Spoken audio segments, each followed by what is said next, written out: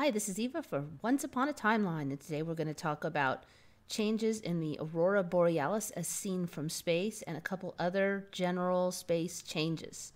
Okay, this one is a brand new one. I've been seeing a lot lately, just the last few weeks, about the Aurora Borealis or the Aurora Australis as seen from space.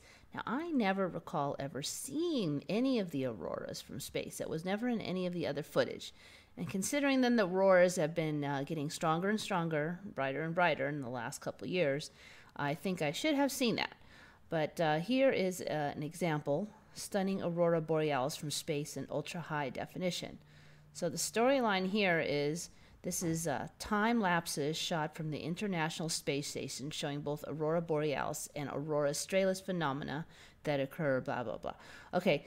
In my original time, then, there was no Aurora Australis. It was the Northern Lights, and they happened in the north. So Aurora Australis is new for me, but it's an older Emmy, about 4 or 5 years ago, maybe. Okay, so let's check this out. It's really beautiful. You know, about 2 years ago, I saw a commercial on TV that showed this crazy Aurora thing as a fantasy. And I had kind of wondered then, I had just learned about the ME, and I was starting to wonder if maybe we would get that. And now, for real, I mean, that we would get it instead of just being a commercial. And we really are now. I mean, the Aurora now is just crazy bright. It's just constantly changing. But the weird thing is, you know, I've never seen any of these images before until just recently of this Aurora over the Earth like this, with this green halos, and I mean, it totally looks like CGI to me. There's a lot of weird anomalies in a lot of this video that supposedly comes from NASA, so I don't really know what's going on, but I mean, either it's fakery or it's an ME. I don't know which, but I mean, if they were trying to fake it, then they should try to keep it the same as possible, so it doesn't really make sense to me that they would suddenly introduce a bunch of Aurora footage if they had been trying to fake it the whole time. Anyway, just beautiful footage. Look at that. Now, there's been a fair number of changes in the auroras besides the fact that it's on the Australian side now. Another one that has come out recently. You can see some of the images. Supposedly this one here is fake, but the rest of these should be real. There's a lot of them. And really, it just looks weird when they show it. One thing we haven't seen much of is the Aurora from a little bit of a pullback position, a little bit more of a distance. I think we'll start seeing that soon, but this Emmy is still in progress, so you don't see all the images right away. But here's another one. About was it 6-8 months ago or something? I read an article. They new kind of Aurora spotted, and they named it Steve. And this is the new Aurora here. And the images that you see for this Aurora change. Originally, it was just like one bar in the sky. But now it looks like the bar goes all the way across the sky. So this is Steve, the new kind of Aurora. And just overall, the Auroras have a lot more beautiful colors now. They spread a lot further from the poles than they ever used to.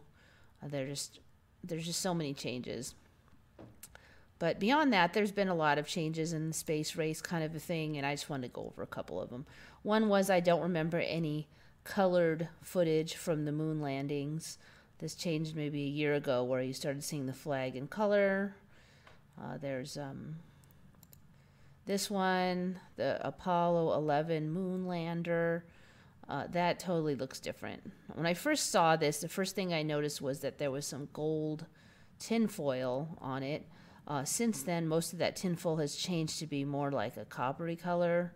We got all this black stuff. This whole top of the module looks totally weird to me. I mean, it was just one unit before. This doesn't even look like you could put a man in it. I mean, it doesn't hardly look like it would hold a cat. So, I mean, the whole thing, it just... Somebody said once when they saw this, I mean, other people have mentioned this in me, but somebody said that they don't think we went to the moon in a tinfoil lander. And that, I think, pretty much sums it up for me. This thing is ridiculous. Now, since I've been looking at this image for the last months or so, and this strap here looks new to me, too. I don't recall that. There's a lot more black and stuff. I mean, I swear it just looks like black paper on here. Just weird. Anyways, I also don't remember this bit right here last time I looked. Just strange. But there's been so many changes. Another one, a big change for me, is the Mars polar ice caps. My old Mars did not have any ice caps. And for a while, I guess these ice caps were carbon dioxide, but now they're mostly water. The last few weeks or few months, they've been saying that there are water clouds, water ice clouds, and it even shows it here on Mars. I mean, my old Mars was dry as a bone, and one of the main obstacles about us colonizing was that where would we find the water from? Well, now they've got water all over, including the poles. Another thing I've noticed is that the coloration of Mars seems to be getting less red. I mean, here it's almost tan. And if you look at other images, the ones that show the polar ice caps are a lot less red. And like a few months ago, I was looking and they were saying, well, Mars isn't really red. It's just that there is dust in the atmosphere that puts a red light onto the rest of the planet and makes things look red. And then today when I was looking, they're saying that the dirt is red on the ground too. But last time they weren't saying that. So the whole red thing is kind of getting a little slippery here. If you look at all the images of Mars, though, most of them still don't show the polar ice caps. Now, what's weird about this is some people have been saying, oh, well, maybe they just didn't know about it.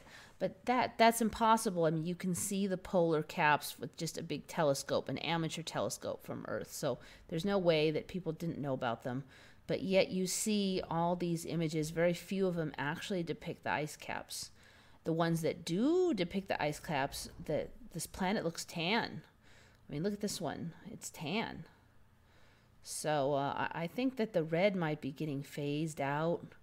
Maybe they'll just say, oh, it looks red from Earth for some such or another reason. So interesting. But anyway, a lot more water on the planet. Sizes have changed. In my old timeline, Mars was the closest size to Earth. But last I checked, it's now Venus that is close to Earth.